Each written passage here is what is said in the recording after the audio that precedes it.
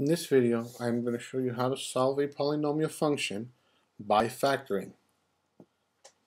If we are going to factor, that means that these polynomials are going to be quadratics.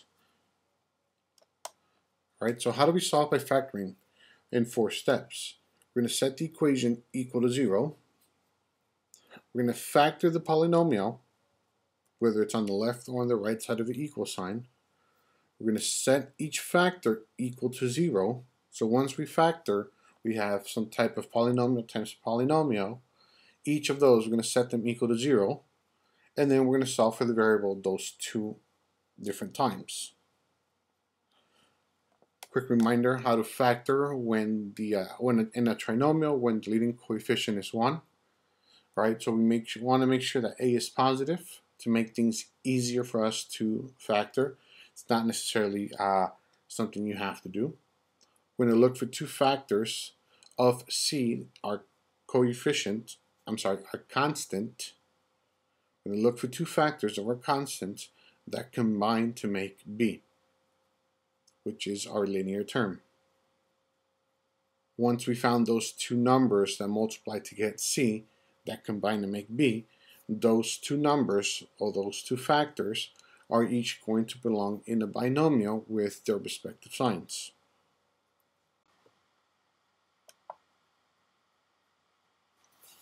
Example 1, we are asked to solve the equation by factoring. First thing we want to do is set this equation equal to 0.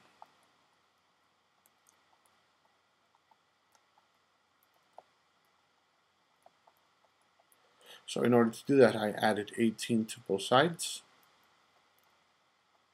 of the equation. This is my 0 got. 18 is not a like term with these 2, so that's why I have a trinomial. Alright, this is 1 right here, so that means I'm looking for 2 numbers that multiply get me positive 18. This is going to be side work. Let me put it over here for the side. And I'm looking that they combine to make negative 9.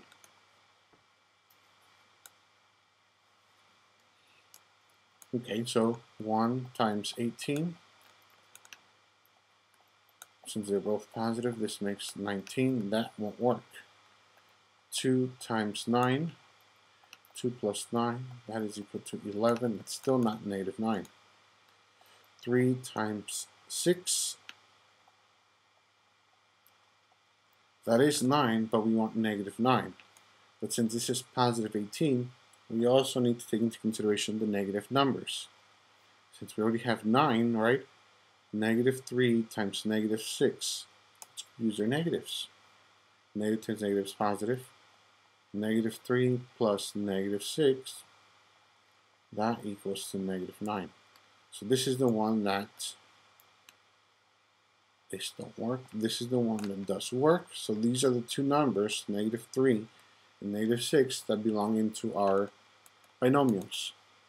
So here's a variable, z minus 3, z minus 6 equals to 0. All we've done from here to here is just change the way that this looks into this here. Now that I have my 2 factors set each equal to 0,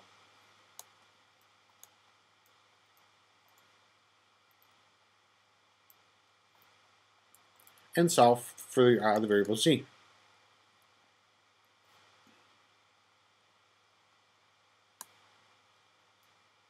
So this here is our final answer right there.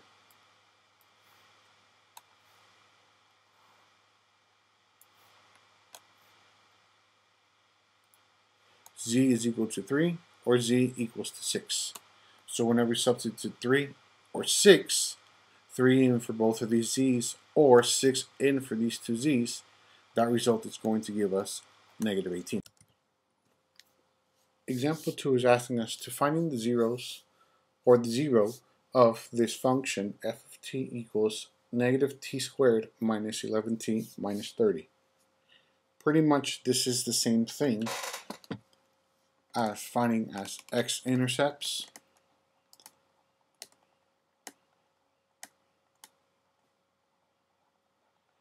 roots, or solutions. Alright, so what we're going to do is set this equal to 0 and solve for t. Again, because we're looking for zeros, that means set this equal to 0 and solve for t. So we're going to make this into a positive t squared to make our work easier to do.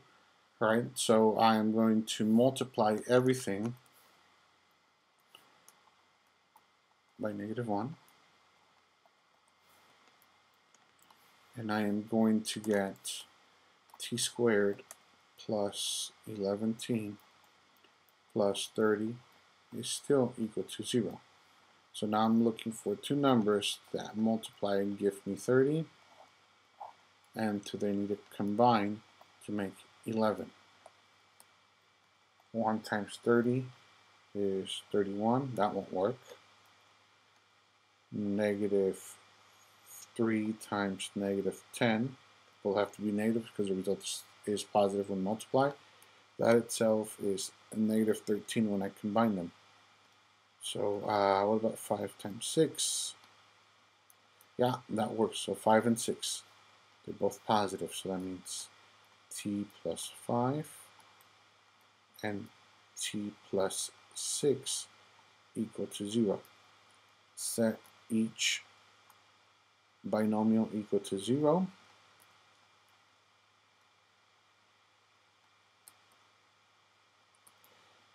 And we get that t equals -5 or t equals -6.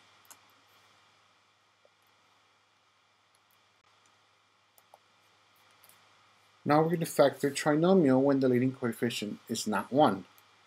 In order to do that, we're going to multiply a and c. This is going to create our fake trinomial.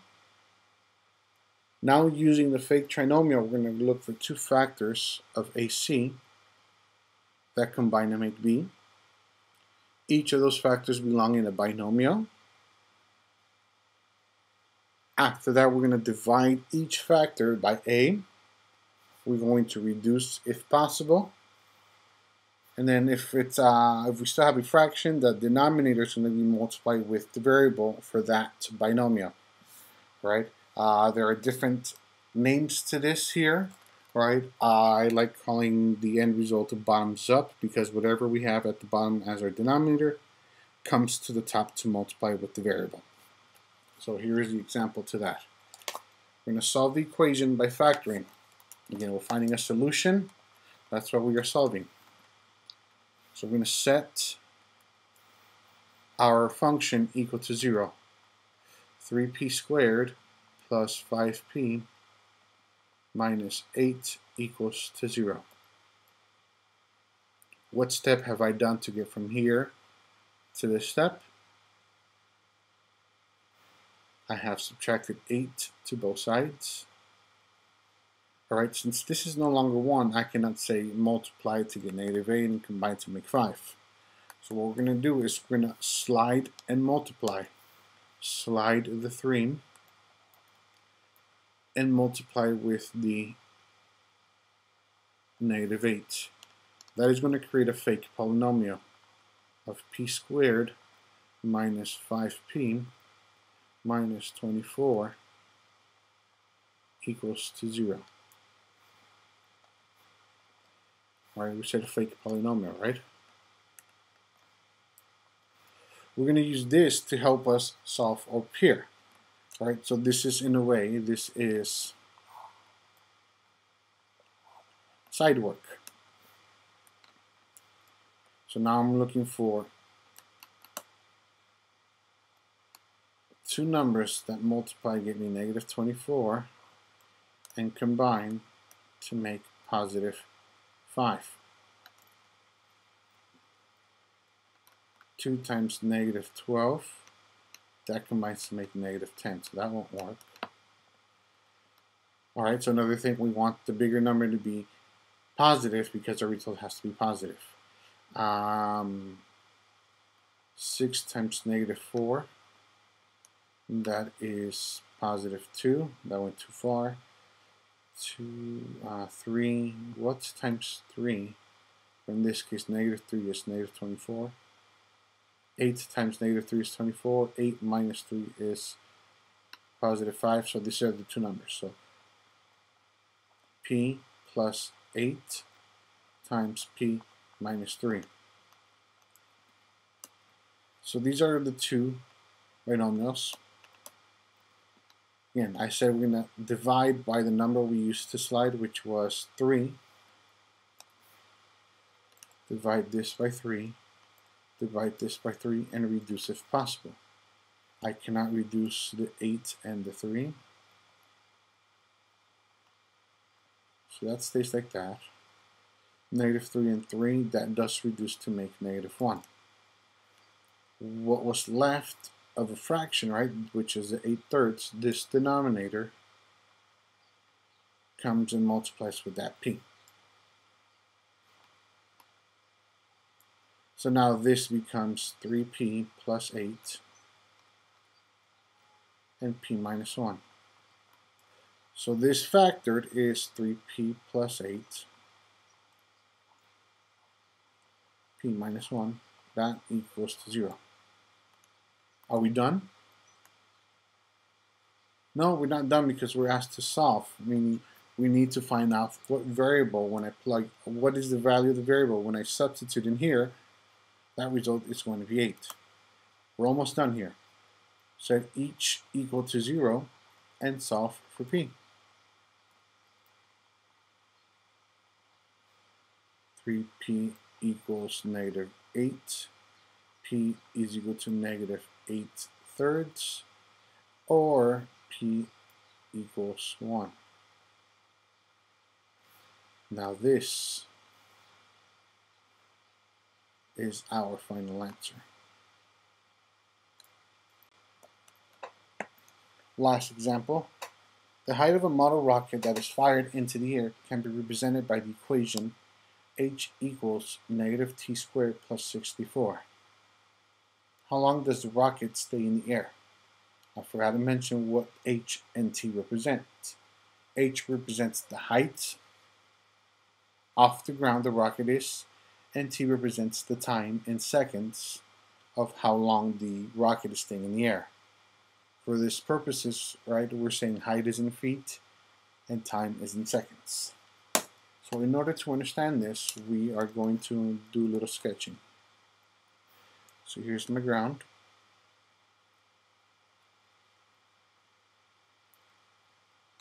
All right, here is my height, so I can measure it, right? The height and the rocket is at 0, so that means that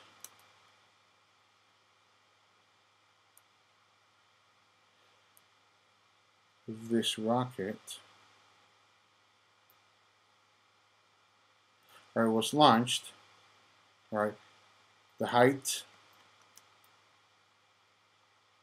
and the time is 0. It's going to get launched and it's going to travel something like this. Right? So this is negative 16t squared plus 64t. It's going to ask us, how long does it take to stay in the air? It's going to stay in the air until it touches this over here as well, right? H equals to 0. What is this other time? Once we know this time, that we know that that's how many seconds it stayed in the air. So in order for us to do this, we need to take this, set it equal to 0, and solve for t. So negative 16t squared plus 64t equals 0. Alright, so we're going to slide and divide. So we're going to slide and multiply this negative 16 times our c. When we do that, that creates t squared plus 64t plus 0. Our c is 0 times negative 16. So now we're looking for two numbers that multiply and give me 60 and give me 0, and they need to combine to make 64. Easiest is 0 times 64. 0 plus 64 is still 64. So that means t plus 64, t plus 0. Right, now I'm going to divide by the number I used to slide, and hopefully things reduce. 64 divided by negative 16 is negative 4. 0 divided by 16 is 0. Okay, so now this kind of imitates this, so set each equal to 0.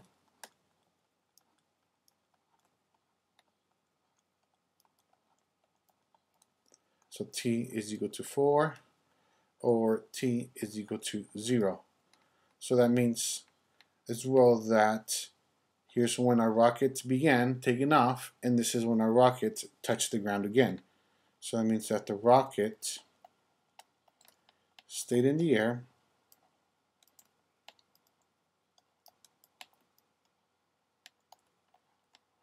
for 4 seconds. I'm going to show you a different way in a couple of seconds on how to do the same work in a different way and how to rephrase this same final answer. So this is actually a different method to do this. 16, negative 16 and 64 do have a common factor. They both share 16, as well as 18. So negative 16 times what is negative 16t squared? Just t. 64 divided by 16, that is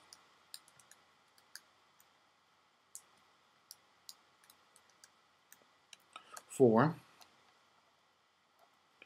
Right, all I did was just factor out a negative 16t. That is still equal to 0. So, set each equal to 0, so negative 16t equals 0, or t minus 4 equals to 0.